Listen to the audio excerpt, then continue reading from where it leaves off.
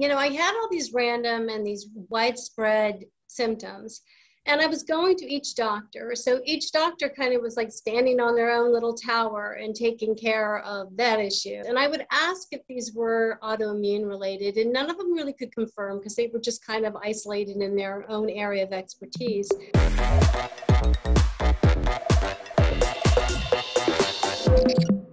Hey everybody, welcome to today's interview with Rosanna.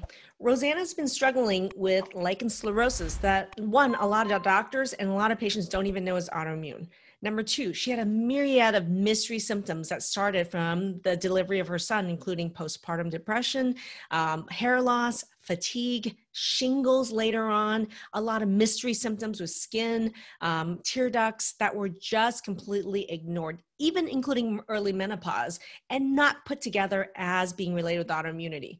I'd love to show you guys where she is now, just 2 months into her year of autoimmune turnaround, as to where each of these symptoms are. I hope you enjoyed this interview and the journey back from severe lichen sclerosus and a myriad of mystery symptoms. Hey, Rosanna, I'd love for you to introduce yourself to our audience. Hi there, I am Rosanna Gibbons. I am 55. I am a retired math teacher, and I've been dealing with autoimmune issues for about 26 years, although I wasn't sure that's what they were at the time. So that is the snapshot. So Rosanna, it's interesting because I was in our Facebook group, Transform Autoimmune Disease Naturally, and there was a comment from one of your friends actually under one of your posts celebrating some of your wins, and they didn't realize how much you had been going through the last 26 years. I was surprised by that. I didn't even know she was part of the program. I do remember her from high school, and she did have, she said she was sick all the time, and that saddened me that she's been dealing with it all these years. But what I'm saying is autoimmunity and a lot of these mystery illnesses is something that many people suffer alone, or they don't even realize how common it really is and how many people even close to them is going through the same thing. Yes, it really is. So what were some of the diagnoses that you had? You said 26 years. What are some diagnoses that you've been dealing with? Well, after the birth of my first daughter is when I started having... Which we know now is hormonally related. Yes. We talk about how hormone drops and rises is a major trigger of autoimmune disease. So now you know why it started after the birth of your daughter. Yes. So I started having postpartum depression, insomnia. Me too. My nails started pulling away from my nail beds and my hair started thinning. But, at the time they just said, oh, well, your hormones are fluctuating. Yes, that's part of it. But I thought that was just a normal process, that after you have a baby, you have all these other issues with your hormones. So that was kind of the first indicator. After I had my second daughter, I started going into perimenopause and had heavy bleeding, long periods for like 2.5 weeks. And then at that time, my doctor put me back on the pill and didn't think much of it until I went into menopause. I was postmenopausal by 38. I was postmenopausal by the time I was 36. You know that story. Yes, it was pretty amazing how similar our stories are. Well, this goes to show you these are patterns that are just completely missed by conventional medicine doctors. And trust me, I know I was one of those conventional doctors myself. Until I got sick, I didn't recognize these were patterns, So you're starting to see that postpartum, hormonal changes, early menopause, these are all related with autoimmunity. Yes. After a couple of years being postmenopausal, that's when I was diagnosed with lichen sclerosus. Yeah. And again, my doctor told me, oh, it's because you went into early menopause and these things can happen. And with my own research, I discovered it was actually an autoimmune condition. So that was my first indicator that something is not right in my body when I got the lichen sclerosus.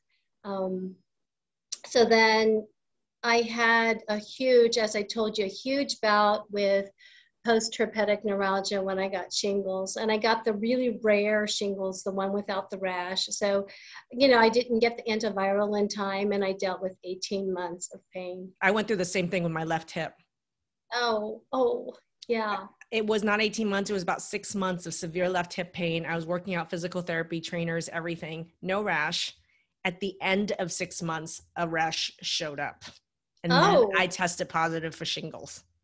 And this is not uncommon, especially people with autoimmunity and really irregular immune systems. You can have very atypical presentations of viral infections or recurrence of infections like shingles. So this is a very common pattern I see. You're not a rare zebra. This not only happened to you, it happened to me, and I've seen it happen to thousands of other people. So what was your biggest frustrations dealing with 26 years of these doctors and symptoms? I think the biggest frustration is that, I had all these random and these widespread symptoms, and I was going to each doctor. So each doctor kind of was like standing on their own little tower and taking care of that issue. And they were all doing a great job taking care of those issues. And I would ask if these were autoimmune related, and none of them really could confirm because they were just kind of isolated in their own area of expertise. And I really wanted somebody to put it all together.